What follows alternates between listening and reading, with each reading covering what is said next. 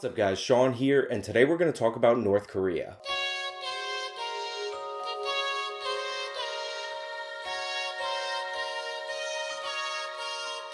Okay, so the reason I'm making this video is pretty obvious. There was a North Korea summit. The President of the United States, Donald Trump, met with the President of North Korea.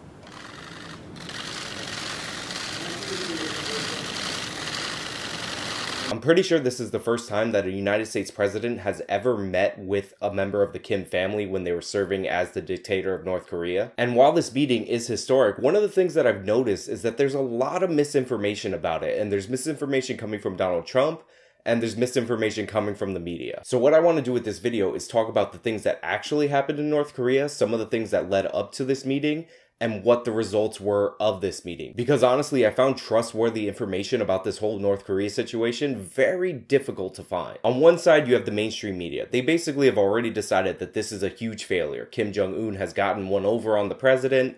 The president's now praising the dictator of North Korea. That's an awful thing.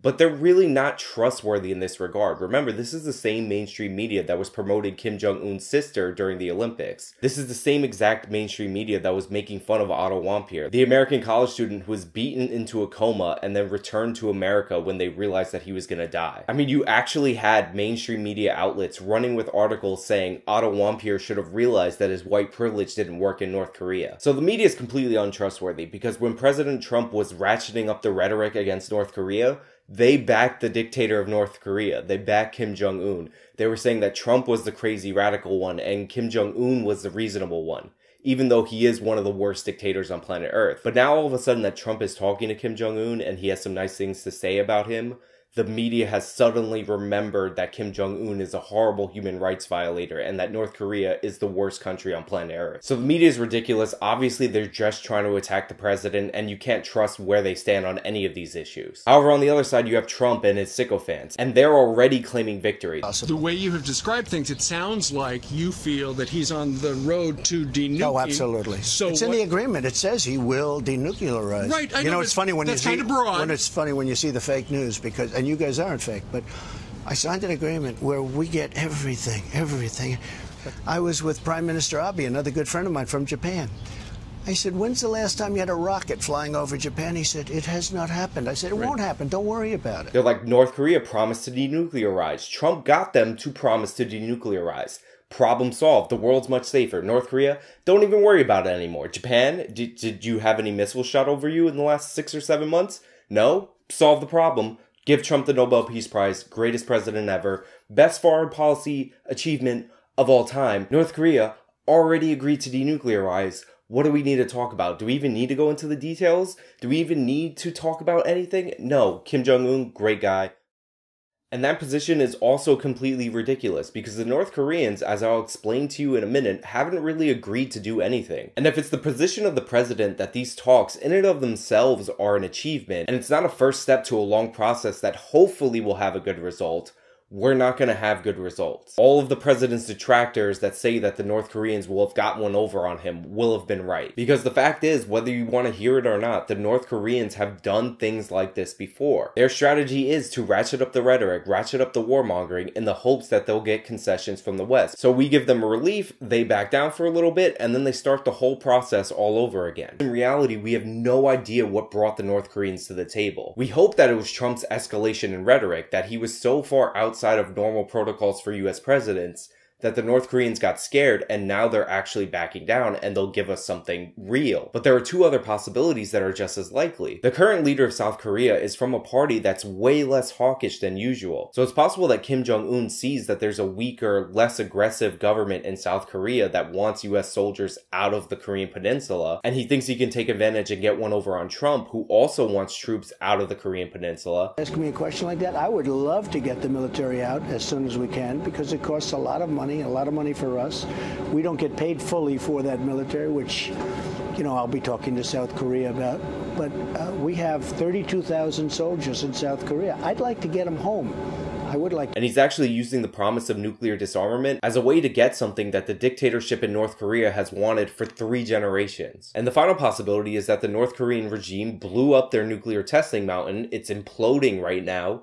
and their program is basically done because they blew up their mountain. So the only reason they're offering nuclear disarmament is because they literally can't run their nuclear program, and they're just trying to get something in exchange for the mess that they created. The fact is, at this stage of the negotiations, we have no clue what their motivation is. But when you take into consideration their past history of being terrible, horrible liars that always make promises and then backpedal and start threatening and being more aggressive, we should probably err on the side of caution and not say we're going to take our troops out of South Korea. Now, there's a lot of unnecessary United States military bases around the world, but that base in South Korea is not one of the unnecessary ones. Having those US soldiers there lets the North Koreans know that any aggression against South Korea will be provoking a war with the United States government, a war that they cannot win. And the US presence on the peninsula has allowed South Korea to flourish for decades. Now, they did sign an agreement. We're going to go over the 4 major points of that agreement, and I'm going to explain to you why that's really nothing. Number 1, the United States and the DPRK commit to establish new US-DPRK relations in accordance with the desire of the peoples of the two countries for peace and prosperity. So point 1 really doesn't mean anything. It just says the United States and North Korea will work toward better diplomatic relations in the future. Point 2, the United States and the DPRK will join their efforts to build a lasting and stable peace regime on the Korean Peninsula. Again, this really means nothing, and it's hardly distinguishable from point 1. Number 3, reaffirming the April 27, 2018 declaration, the DPRK commits to working towards complete nuclearization of the Korean Peninsula. So right there you actually have the makings of something.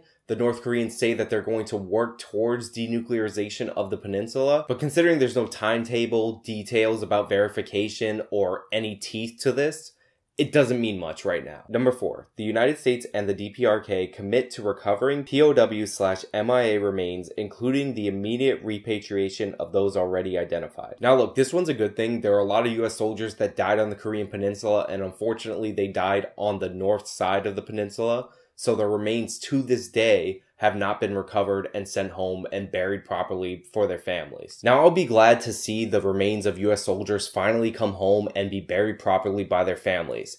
However, this is not the first time the US and the North Koreans have had an agreement like this.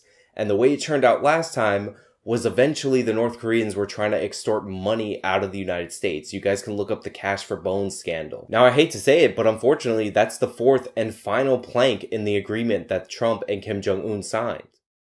Look, I'm glad these talks are happening. I'm not one of these people who's like, we have to go to war with North Korea. It's the only solution. But I'm not going to pretend that the talks in and of themselves are the victory when we've actually received nothing in exchange. Hopefully something good will come of these talks in the future, but right now we have nothing to grasp on.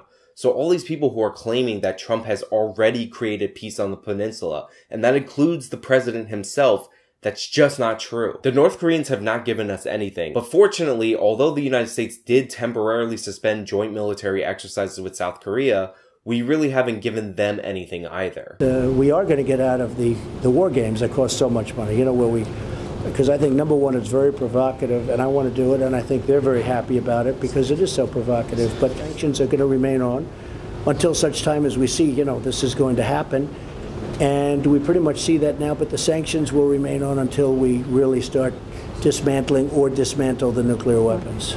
So what I'm saying right now is that we don't really know what it is. It's not the end of the world for sure, but it's also not a true peace agreement. And while most of the media's criticism of President Trump even having these talks are the product of Trump derangement syndrome because they would be praising the crap out of Obama for doing the same, the one criticism of President Trump that actually is 100% valid is the dude needs to stop praising Kim Jong-un. He's a tough guy. Hey, when you take over a country, tough country, with tough people, and you take it over from your father, I don't care who you are, what you are, how much of an advantage you have. If you can do that at 27 years old, I mean, that's 1 in 10,000 that could do that. No, it's not an achievement for him to take over North Korea at 27. He inherited the dictatorship from his family. He didn't earn it. He loves his people, not that I'm surprised by that, but he loves his people. And no, President Trump, he does not love the North Korean people. If he loved the North Korean people, they wouldn't be hostages, slaves, or in concentration camps. Really, he's got a great personality. He's a, funny guy. He's a very smart guy. He's a great negotiator. And no, he's not a good guy. Anyway, that's all I really have for you guys today. I hope this clarifies some of the stuff you've been hearing about North Korea over the past couple of weeks. Let me know what you guys think in the comment section below. Like, share, subscribe, follow me on the social medias. You guys know the drill. Till next time.